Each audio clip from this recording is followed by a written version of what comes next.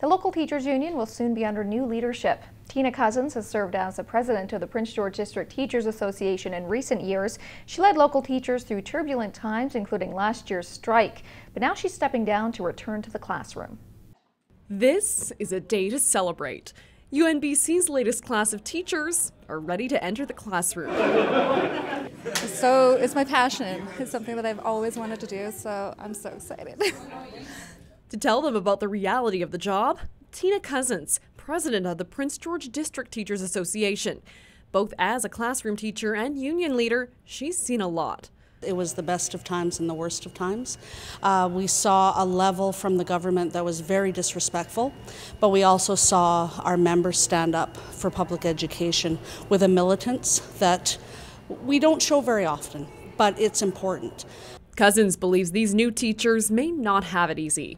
Whenever we have declining enrollment and whenever we have a $3.3 million budget shortfall, we are always concerned about what that looks like for our students in our classrooms and for our staff. Local teachers are electing a new president and executive for the PGDTA.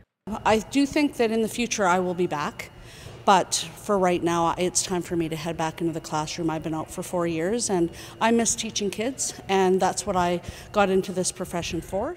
The vote is happening at Van Bien Elementary at the association's annual general meeting.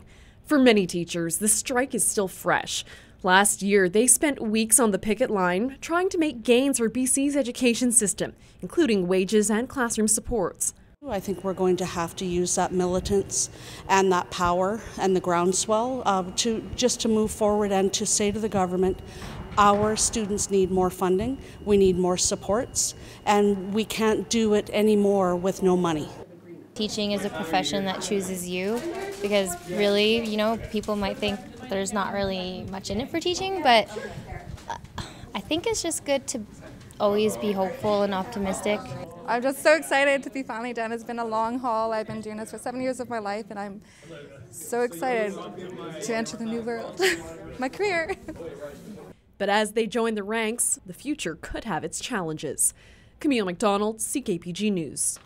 And members have elected Richard Giardet as the new PGDTA president. His term will start in September. Joanne Hapke replaces him as first vice president. Phil Rice is the second vice president. Susan Trabant is the new treasurer, and Debbie Page is secretary.